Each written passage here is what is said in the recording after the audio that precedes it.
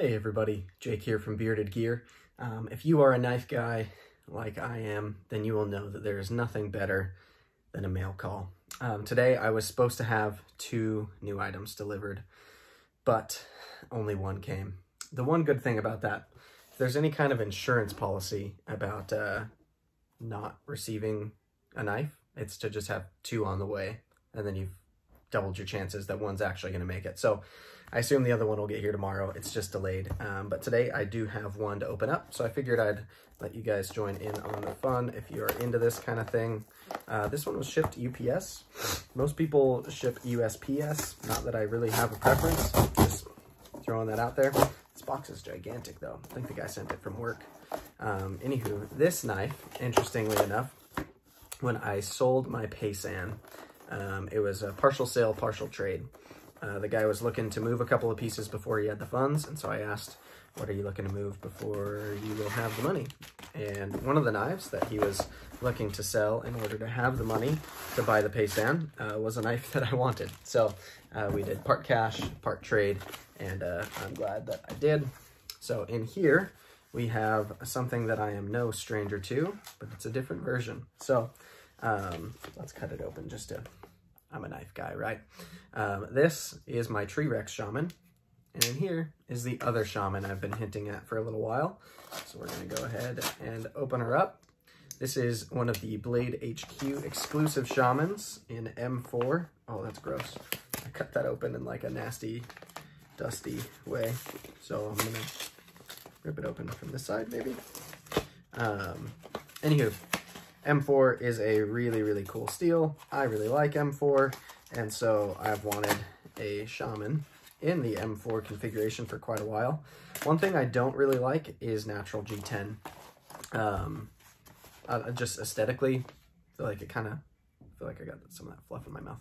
Anywho, the natural G10, the way it looks, it just kind of looks like glow material to me, which I don't really like. I think if I'm to really like pick apart why I don't like glow material, I grew up in a room where me and my brother shared a room for a lot of my life, and we had these like stars and planets that were like thin plastic, glow in the dark things that we like stuck all over the ceiling and walls. And they were just like really cheap plastic things. And then by the time I was like a teenager, they were still up before I finally pulled them down. And I don't know, I just feel like that material looks like natural G10 to me.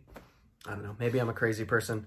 I'm just not super into it. But the previous owner who had this one must have felt similarly because he dyed these scales blue. I haven't seen him in person yet. Opening this, as you can see right now. He also added a clip to it. So this is the factory clip, which I appreciate him sending along. And you'll see there's 1 screw in there too, because with the aftermarket clip, it only takes 2 screws. So that's why there's 1 screw with that. And here we are. Oh, this is really cool. So he said he dyed it like kind of a light blue. I feel like the way that it kind of took on these scales, it's like still pretty, I don't know, it's almost like a aqua a little bit. I don't know what I would call that. On first impressions, I like this clip. This clip sits quite a bit deeper than the Lynch clip that I have. This one's an MXG clip.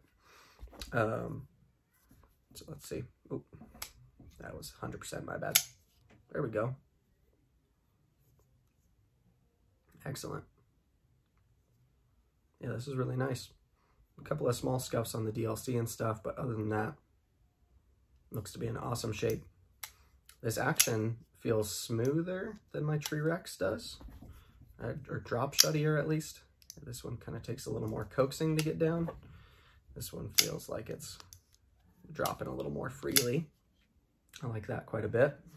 M4 and Rex 45 are actually pretty similar steels. I was just talking the other day to Gerald from Outpost 76.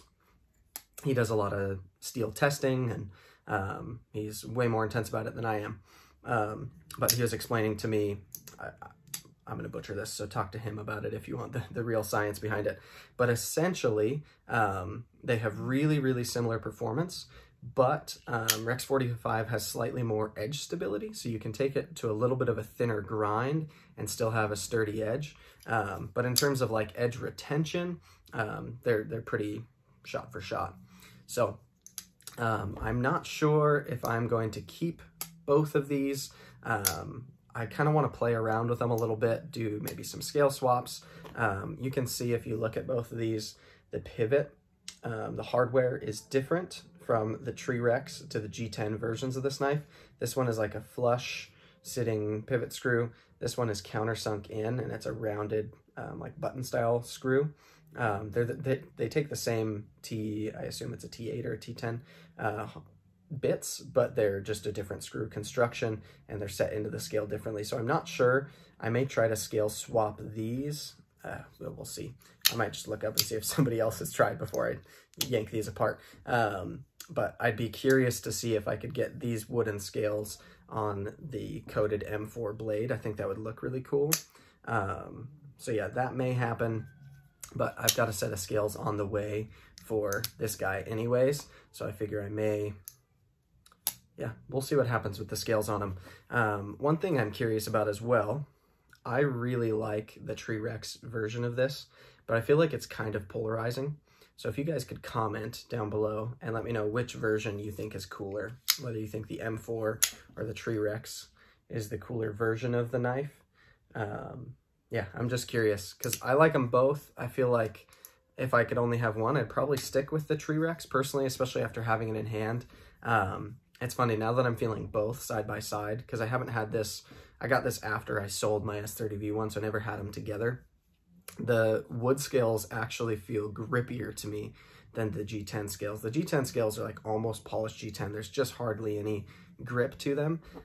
It still locks into your hand great. The ergos on this knife are fantastic. They're contoured really well. The jimping's excellent. So it's not like a safety concern of mine, but I do like that these have just a little bit more texture, which I feel like is counterintuitive. You'd probably assume if you haven't held either of these that the G10 is the grippier of the two. Anywho, this unboxing has turned into a bit of a rambling spree, but this is my new M4 Shaman. I'm excited to have it, and yeah, we'll see what becomes of it. It may just kind of end up being trade fodder, or I may sell it, but I was curious enough to get one in hand, and I like M4, so I'm really tempted to keep it.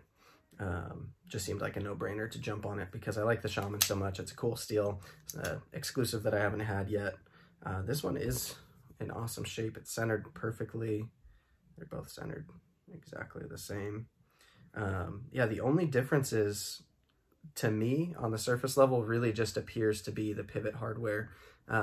Even like all of the body screws and all that are the same. They're the kind of rounded button ones like the pivot on this one.